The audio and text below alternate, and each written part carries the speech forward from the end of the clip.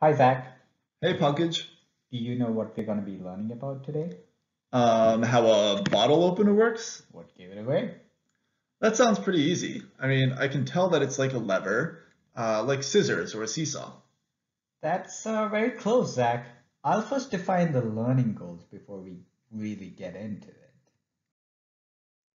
So, the learning goals are that you learn how to identify parts of a liver, differentiate between three classes of livers, apply laws of physics to calculate the force required to open a bottle.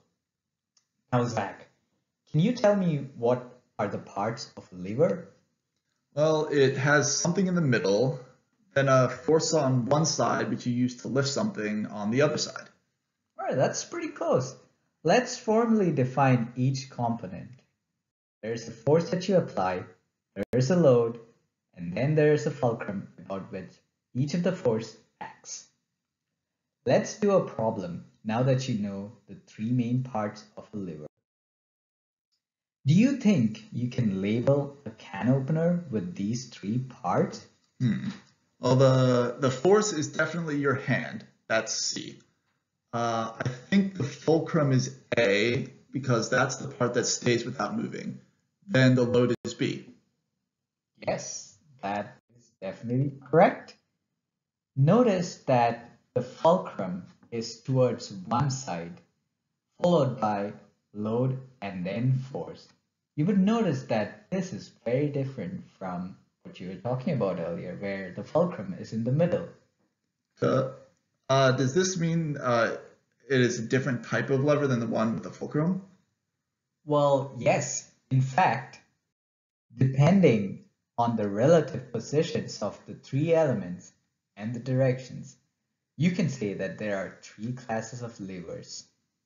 All you really need to pay attention to is the relative positions.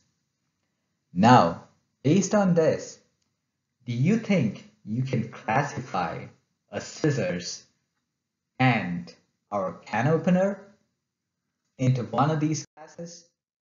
I think the scissors are class 1 because the fulcrum is in the center. And then opener would be class 2, is on the side. That's actually correct. Good job, Zach. All right, now we're moving on to the best part,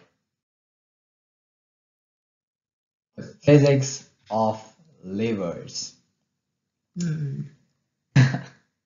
So, despite the fact that the classes of levers are different, the underlying principle is still pretty much the same. It's the laws of physics governing all of it. The total energy of the isolated system remains conserved, the momentum of the isolated system remains conserved, and the rate of change of momentum is caused by the net force on the system. These are in fact different ways of looking at Newton's second law in an isolated system. I keep saying the word system, so I'll define it. Here, the system is the rod, the force applied by hand, fulcrum, and the load, which is the bottle cap. For now, we're going to assume that there is no energy lost due to friction. Alright? Now, do you think you can invent a solution that tells you how much force you need to apply to open a bottle? You can help yourself to the beer bottle and the can opener. All right, this is some good motivation. Alright. Okay, so let's see. Uh, as I move up and down this bottle opener, I feel like the force that I need to open with is different. It's a lot harder to open here than over here. So think maybe that the force is inversely related to the distance from the fulcrum. Yeah. That's pretty good, Zach.